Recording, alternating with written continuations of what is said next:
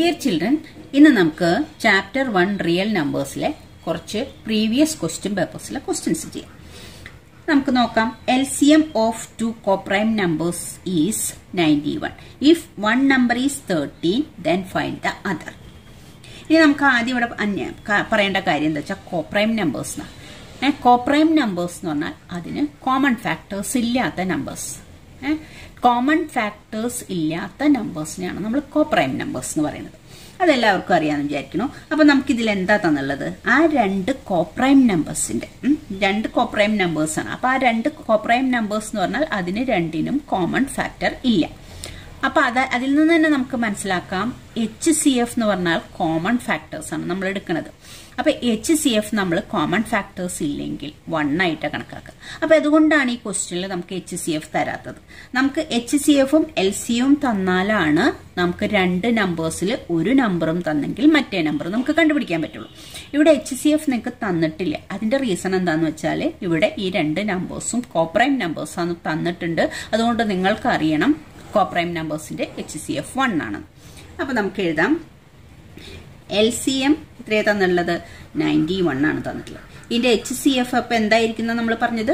1 ആണ്. അതിന്റെ റീസൺ വേണമെങ്കിൽ എഴുതിക്കാം. Since HCF of two coprime numbers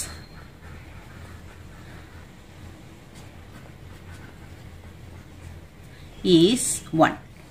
coprime നമ്പേഴ്സിന്റെ HCF 1 ആണ്. അതുകൊണ്ടാണ് HCF 1 എഴുതിയത്. ഇനി നമുക്ക് എന്താ അറിയാം? We know that HCF into LCM is equal to product of that two numbers.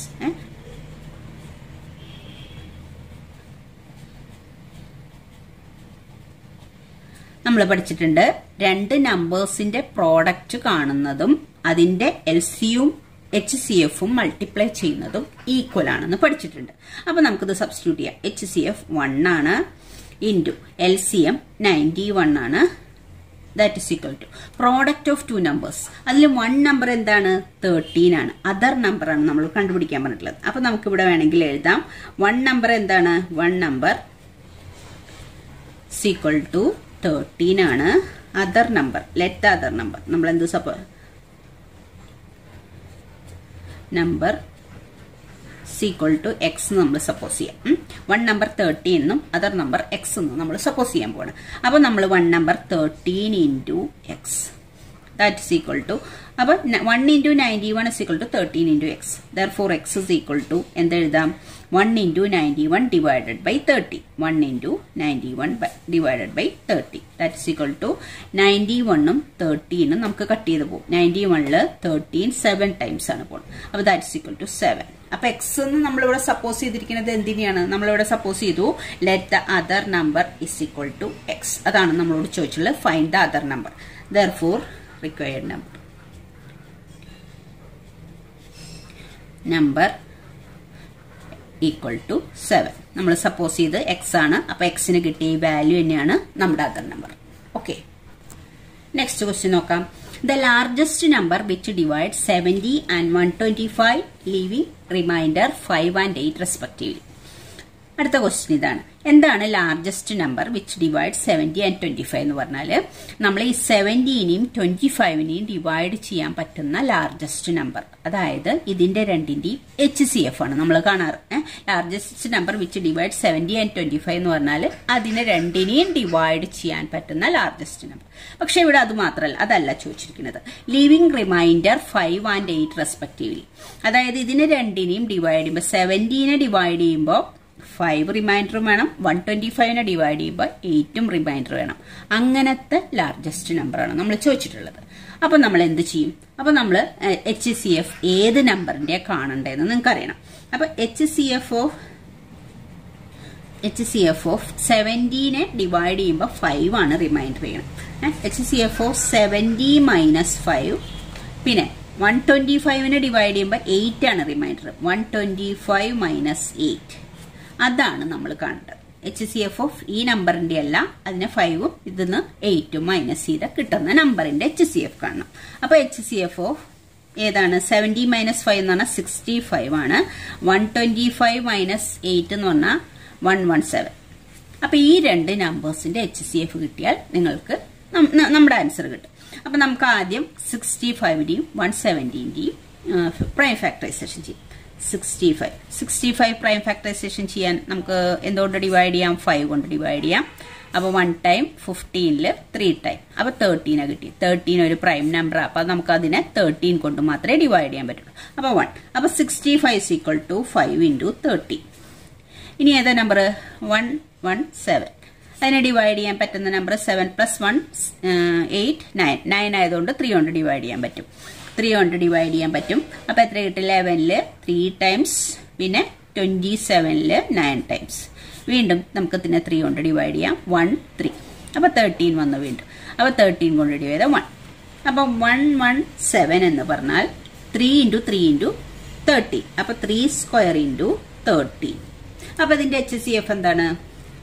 HCF of 65നെയും 170നെയും 65 170. അത് നമുക്ക് എന്ത് കിട്ടും? ഇതിലെ കോമൺ ഫാക്ടർ, ഇതിലെ കോമൺ ആയിട്ടുള്ളത് 13 മാത്രമേ ഉള്ളൂ. ഈ രണ്ട് നമ്പേഴ്സിലും കോമൺ ആയിട്ടുള്ളത് 13 മാത്രമേ ഉള്ളൂ. അപ്പോൾ 13 ആണ് അതിന്റെ HCF. അപ്പോൾ നമ്മുടെ റിക്വയർഡ് നമ്പർ എന്താണ് നമ്മളോട് ചോദിച്ചിരുന്നത്? Largest number which divide 70 and 125 leaving reminder 5 and 8. 70നെയും 125നെയും divide ചെയ്യുമ്പോൾ റെസ്പെക്റ്റീവ്ലി, അതായത് 5ഉം 8ഉം റെസ്പെക്റ്റീവ്ലി റിമൈൻഡർ കിട്ടുന്ന ലാർജസ്റ്റ് നമ്പർ അത് 13 ആണെന്ന് കിട്ടി. അപ്പോൾ നമ്മുടെ റിക്വയർഡ് നമ്പർ ഈക്വൽ ടു, അങ്ങനെ ചോദിച്ചാൽ നമ്മൾ ഇങ്ങനെയാണ് എഴുതേണ്ടത്. Required number equal to 30. Okay, ഇനി നമുക്ക് നെക്സ്റ്റ് ക്വസ്റ്റ്യൻ നോക്കാം. HCF of 85 and 153 is എക്സ്പ്രസിബിൾ in the form 85m - 153 then the value of m. അതായത് ഈ രണ്ട് നമ്പറിന്റെയും HCFനെ അവര് എക്സ്പ്രസ് ചെയ്തിരിക്കുന്നത് ഈ ഫോമിലാണ്. 85m - 153 എന്നുള്ള ഫോമിലാണ് എക്സ്പ്രസ് ചെയ്തത് ഇതിന്റെ രണ്ടിന്റെയും HCFനെ. അപ്പൊ നമ്മൾ എന്താ ചെയ്യേണ്ടത്? ഈ രണ്ട് നമ്പേഴ്സിന്റെയും HCF കണ്ടുപിടിക്കണം. അത് തന്നെയാണ് ഇവരിങ്ങനെ എക്സ്പ്രസ് ചെയ്ത് തന്നിരിക്കുന്നത്. നമുക്ക് കണ്ടുപിടിക്കാം HCF ഈസി ആയിട്ട്. അത് തന്നെയാണ് ഇവരിങ്ങനെ എക്സ്പ്രസ് ചെയ്തിട്ടുള്ളത്. അത് രണ്ടും കൂടെ ഇക്വേറ്റ് ചെയ്താൽ നമുക്ക് ഈ വാല്യൂ m കിട്ടും. ഇതിലെ അൺനോൺ ആയ m കിട്ടും. അപ്പൊ നമുക്ക് ആദ്യം 85ന്റെ പ്രൈം ഫാക്ടറൈസേഷൻ ചെയ്താൽ എന്ത് കിട്ടും? 85. നമുക്കിതിനെ 5 കൊണ്ട് ഡിവൈഡ് ചെയ്താൽ 1 ടൈം, പിന്നെ 35ൽ 7 ടൈംസ്. അപ്പൊ 17 കിട്ടി. 17 ഒരു പ്രൈം നമ്പർ ആയതുകൊണ്ട് വേറെ ഒന്നുകൊണ്ട് ഡിവൈഡ് ചെയ്യാൻ പറ്റില്ല. അപ്പൊ 17 ആണ്. അപ്പൊ 5 × 17. ഇനി അടുത്ത നമ്പർ ഏതാ? 153. അതിനെ പ്രൈം ഫാക്ടറൈസേഷൻ ചെയ്യാം. 153. അപ്പോൾ ഇത് 3 4 9 ആയതുകൊണ്ട് നമുക്ക് 3 കൊണ്ട് ഡിവൈഡ് ചെയ്യാം. അപ്പോൾ 5 ടൈംസ് 1 ടൈംസ്. 51നെ വീണ്ടും 3 കൊണ്ട് ഡിവൈഡ് ചെയ്യാം. 1 ടൈംസ് 7 ടൈംസ്. അപ്പോൾ 17 കിട്ടി. വീണ്ടും 17 കൊണ്ട് ഡിവൈഡ് ചെയ്യാൻ പറ്റുള്ളൂ 1. അപ്പോൾ നമുക്ക് എന്ത് കിട്ടി? 3 സ്ക്വയർ × 17 കിട്ടി. അപ്പോൾ ഇതിന്റെ HCF എന്താണ്? HCF of 85 153. ഇതിന്റെ HCF എന്ന് പറഞ്ഞാൽ ഇതിൽ കോമൺ ആയ നമ്പേഴ്സ് മാത്രമേ എടുക്കുള്ളൂ. ഇത് കോമൺ ആയ നമ്പർ ഏതാ ഉള്ളത്? ഇവിടെയും 17 ഉണ്ട്, ഇവിടെയും 17 ഉണ്ട്. അപ്പൊ ഈ രണ്ട് നമ്പേഴ്സിന്റെയും HCF 17 ആണ്.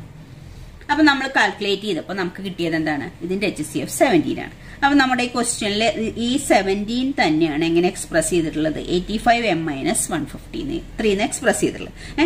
therefore നമുക്ക് എന്ത് എഴുതാം? 85m - 153 is equal to 17. ഈ എക്സ്പ്രസ് ചെയ്തത് HCF തന്നെയാണ്, നമ്മൾ ഈ കണ്ടുപിടിച്ചതും HCF തന്നെയാണ്. അപ്പൊ ഇത് രണ്ടും ഈക്വൽ ആണ്. അപ്പൊ അതിൽ നിന്ന് എമ്മിന്റെ അൺനോൺ ആയ m കണ്ടുപിടിക്കാം. നമ്മൾ 153 RHSൽ പോണു. 85m is equal to 17 + 153 ആവും. അപ്പൊ എത്ര വരും? 85m is equal to 1. ഇത് രണ്ടും കൂടെ ആഡ് ചെയ്യുമ്പോൾ 170. അപ്പൊ നമുക്കത് കിട്ടും m is equal to 170 divided by 85. എത്ര ആൻസർ കിട്ടുക? 170നെ 85 കൊണ്ട് ഡിവൈഡ് ചെയ്താൽ 2 എന്നാണ് ആൻസർ കിട്ടുക. 2 ടൈംസ്. അപ്പൊ എമ്മിന്റെ വാല്യൂ 2. ഇനി next question. If the LCM of P and 12 is 24 and HCF of P and 12 is 4, then find the value of P. Pയുടെ value കാണാൻ. അതായത് രണ്ട് നമ്പേഴ്സിന്റെ LCM തന്നിട്ടുണ്ട്. അതിൽ ഒരു നമ്പർ 12 ആണ്, മറ്റേ നമ്പർ എന്താന്ന് പറഞ്ഞിട്ടില്ല, P എന്നാണ് പറഞ്ഞിരിക്കുന്നത്. അപ്പൊ ഈ Pയുടെയും 12ന്റെയും LC ആണ് 24 തന്നിട്ടുള്ളത്. അപ്പൊ LCM ഓഫ് P എന്ന് പറയുന്നത് ഏതോ ഒരു നമ്പർ ആണ്, ദാറ്റ് ഇസ് ഈക്വൽ ടു 24 എന്ന് തന്നിട്ടുണ്ട്. ഇനി അതിന്റെ HCF തന്നിട്ടുണ്ട്. HCF ഓഫ് P and 12 അതിന്റെ HCF തന്നിട്ടുണ്ട്. P-യുടെയും 12-ന്റെയും തന്നെയാണ് HCF 4 എന്ന് തന്നിട്ടുള്ളത്. അപ്പൊ ഈ P എന്ന് പറഞ്ഞ നമ്പർ എത്രയാണെന്ന് നമ്മൾ കണ്ടുപിടിക്കണം. അപ്പൊ നമുക്ക് ഫോർമുല ഉപയോഗിക്കാം. We know that LCM into HCF is equal to product of two numbers. അതായത് ഈ രണ്ട് നമ്പേഴ്സിന്റെയും LCയും HCFും കൂടി പ്രോഡക്റ്റ് ചെയ്താൽ ഈ രണ്ട് നമ്പേഴ്സിന്റെ പ്രോഡക്റ്റിന് ഈക്വൽ ആണ്. അപ്പൊ ഈ P-യുടെയും 12-ന്റെയും LCM 24 ആണ്. അപ്പൊ 24 ഇൻറ്റു അതിന്റെ HCF 4 ആണ്. is equal to product of two numbers. ഒരു നമ്പർ P ആണ്, ഒരു നമ്പർ 12 ആണ്. P into 12.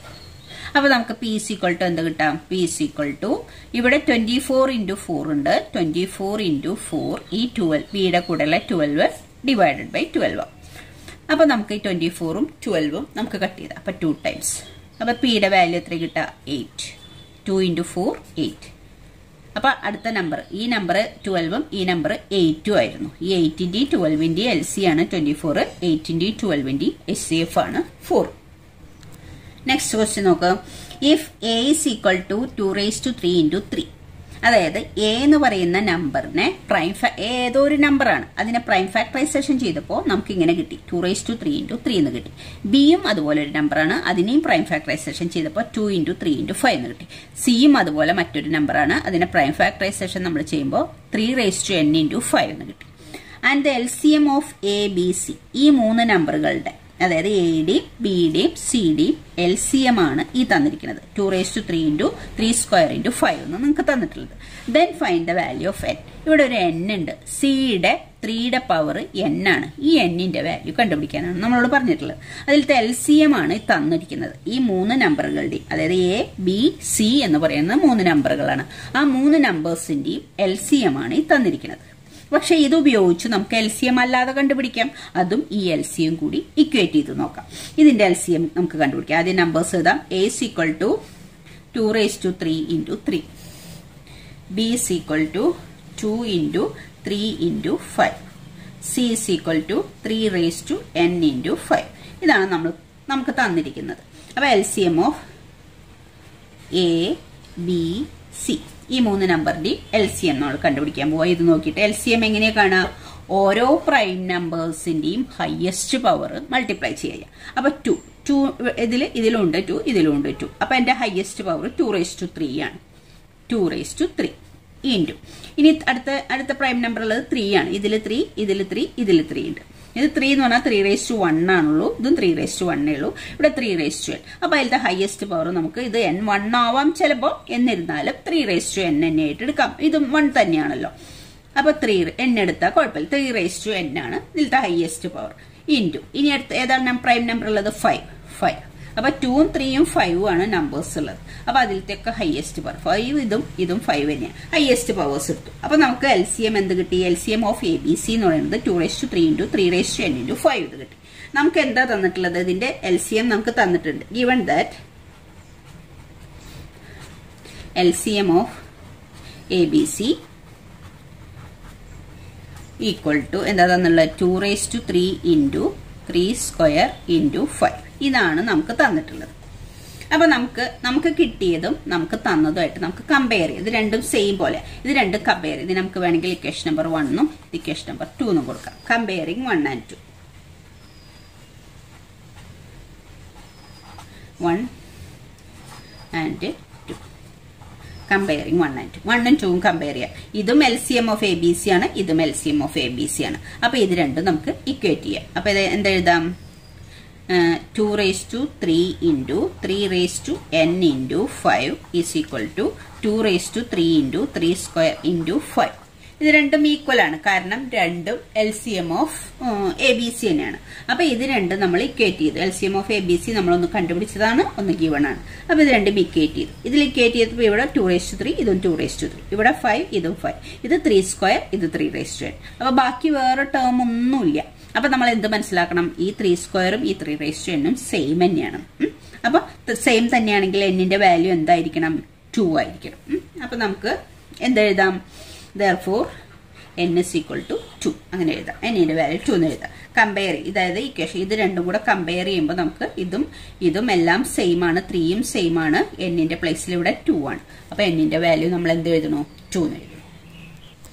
Next question, is it possible for the HCF and LCM of two numbers to be 18 and 378 respectively? Justify your answer. എന്താ പറഞ്ഞിരിക്കുന്നത്? രണ്ട് നമ്പേഴ്സിന്റെ HCFും LCMും 18ഉം 378ഉം ആകുമോ എന്നാണ് question. അതിന് നിങ്ങളോട് ഇത് ജസ്റ്റിഫൈ ചെയ്യാനും പറഞ്ഞിട്ടുണ്ട്. എന്ത് ചെയ്യുക? അപ്പോൾ നമ്മൾ പഠിച്ചിട്ടുണ്ട് LCMും HCFും തമ്മിലൊരു റിലേഷൻ ഉണ്ട്. HCF is A factor of LCM. ഈ HCF LCMത്തിന്റെ ഫാക്ടർ ആയിരിക്കും. എന്ന് പറഞ്ഞാൽ എന്താ? ഈ LCMത്തിനെ HCF കൊണ്ട് കംപ്ലീറ്റ് ആയിട്ട് ഡിവൈഡ് ചെയ്യാൻ സാധിക്കും.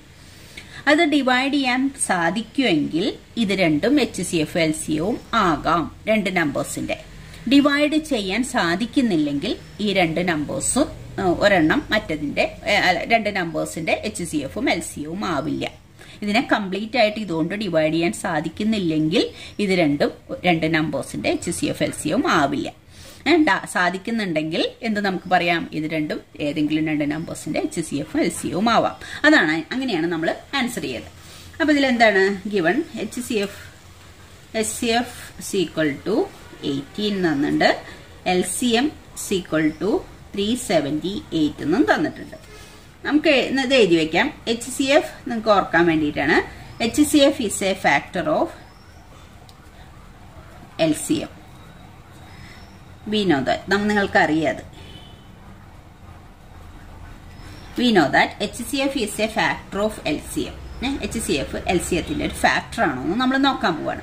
അപ്പൊ LCM ഡിവൈഡഡ് ബൈ HCF കാണണം. ഫാക്ടർ ആണോ എന്ന് നോക്കാൻ വേണ്ടിയിട്ട് അങ്ങനെയല്ല ചെയ്യുക. 378നെ 18 കൊണ്ട് ഡിവൈഡ് ചെയ്യണം. 378നെ 18 കൊണ്ട് ഡിവൈഡ് ചെയ്യണം. ഇത് കംപ്ലീറ്റ് ആയിട്ട് ഡിവൈഡ് ചെയ്ത് പോകുന്ന നമ്പറാണ്. അപ്പൊ 378 ഡിവൈഡഡ് ബൈ 18. അപ്പൊ 2 ടൈംസ് പോവും, 36, റിമൈൻഡർ 1, അടുത്തത് 18 ഇറക്കി. അപ്പൊ 1 ടൈം പോവും 18. അപ്പൊ കംപ്ലീറ്റ് ആയിട്ട് പോയി, റിമൈൻഡർ 0 ആണ്. അപ്പൊ ഇതിനെ ഇതുകൊണ്ട് ഡിവൈഡ് ചെയ്തപ്പോൾ നമുക്ക് 21 ആൻസർ കിട്ടി. അപ്പൊ അതായത് കംപ്ലീറ്റ് ആയിട്ട് ഡിവൈഡ് ചെയ്ത് പോയി. അപ്പോൾ ഈ HCF LCMത്തിന്റെ ഒരു ഫാക്ടർ ആണ്, കംപ്ലീറ്റ് ആയിട്ട് ഡിവൈഡ് ചെയ്യാൻ സാധിച്ചുകൊണ്ട്. അപ്പൊ അതുകൊണ്ട് ഇത് രണ്ടും HCF LCMവും ആകാമെന്ന് നമുക്ക് എഴുതി വെക്കാം. Thus